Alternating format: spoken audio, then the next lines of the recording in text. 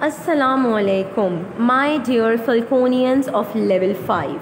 I am your science teacher, Miss Maha Rehan, and today in this video I am going to continue unit number 11, electricity and magnetism. As you have already know that in the previous video we have started our topic 11.2 static electricity.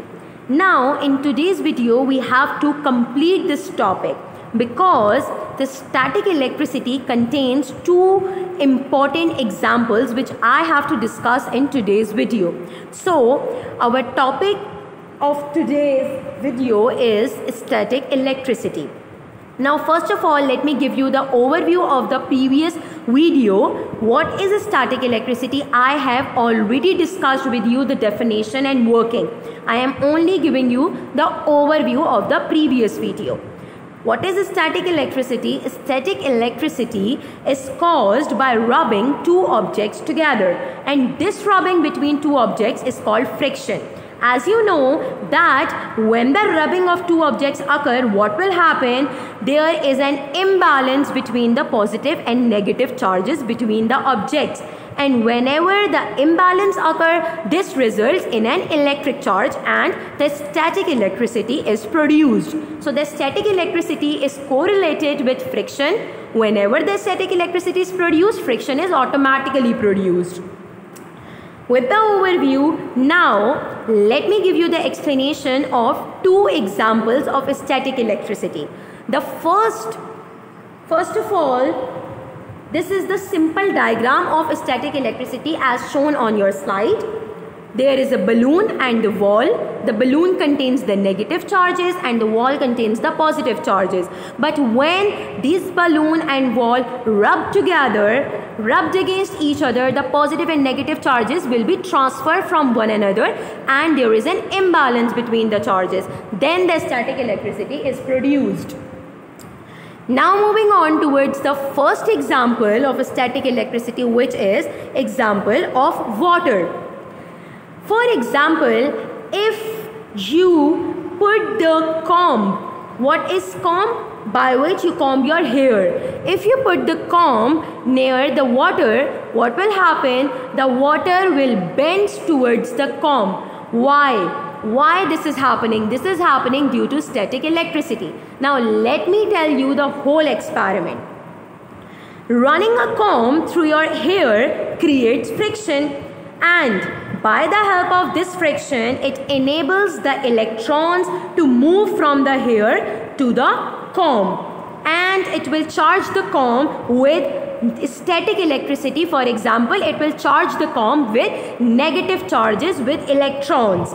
Now the comb now has a negative charge. When you hold the comb near water, what will happen? The side of the water nearest the comb then has a positive charge, and the attraction, as I have told you earlier, that the positive and negative charges always attract each other. So the attraction between the positive and negative charges results in the bending of the water towards the comb. That is why the water always bends towards the comb, due to the presence of static electricity, due to the attraction between positive and negative charges.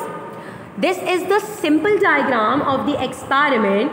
For example, this red one is the comb and the blue one is the water. As you can see, the water is bending towards the comb by the whole experiment, as I have explained you. Now moving on towards the second example of static electricity, which is example of lightning. Now what is the meaning of lightning? Lightning means the thunderstorm which occurs in the atmosphere. Did you know that lightning is an example of static electricity, and lightning is caused by the rapid movement of electrons in clouds? As I have told you that lightning is a discharge of electricity in the atmosphere. We can see the electrical thunder in the atmosphere because the electrons are moving in the clouds, and due to the movement of electrons in the clouds, it will cause lightning in the atmosphere.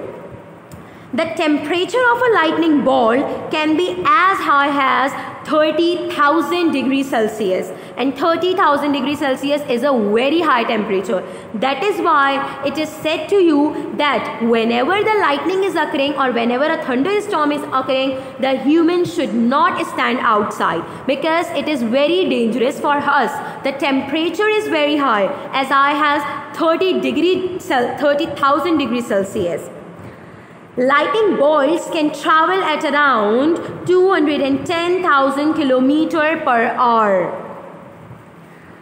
Now let me show you the diagram of lightning. This is the thunderstorm which mostly occur during rainfall. So it is very important for us to save from this thunderstorm because this lightning is not good for us as it contains a very high temperature. I hope you all get my point, level 5. Now what is your home assignment? Open your science copies and write down today's date on a new page. There are 2 questions. Write down the first question with blue color. The first question is, can you explain in detail why the water bends towards the comb? You have to write down the whole experiment in your own words. First of all, read down the experiment from book page number 92. Then write down that experiment in this question. Then the second question is, lightning is an example of a static electricity. Give reason. You have to give the reason of this statement. This statement is written in your book page number 93. Complete these given questions in your science copies. Inshallah, I will be meeting with you with the further on topics till your next video. Till then, take care of yourself. Allah Hafiz. Have a nice day, level 5.